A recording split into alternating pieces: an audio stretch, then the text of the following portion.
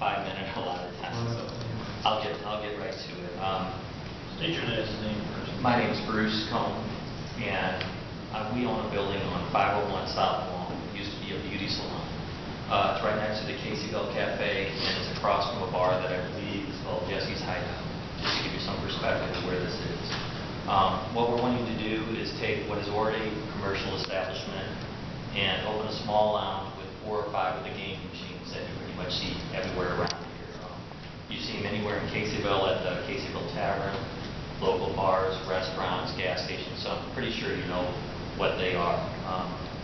There is a liquor license required for this, but it's a formality since, with the exception of a very small amount of beer and wine that would be sold, that's basically just stock there. There's no hard alcohol offered or served or anything like that. This is not a tavern, this is not a bar.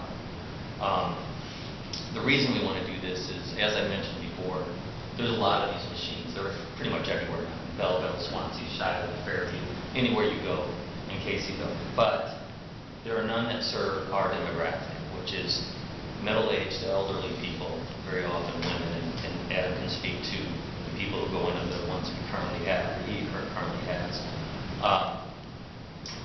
And a lot of these people, they don't want to go to a gas station, they don't want to hang out at a bar, they don't want to go to a restaurant, or a quick convenient mart, or anything like that.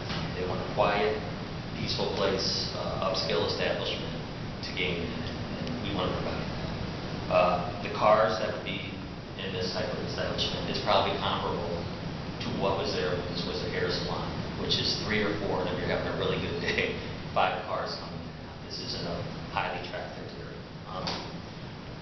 As far as what it looks like, what these will look like in the revenue that would spin off for the Village of Caseyville and for the state, I think Adam can speak to that. And just so you know, after he does, I can kind of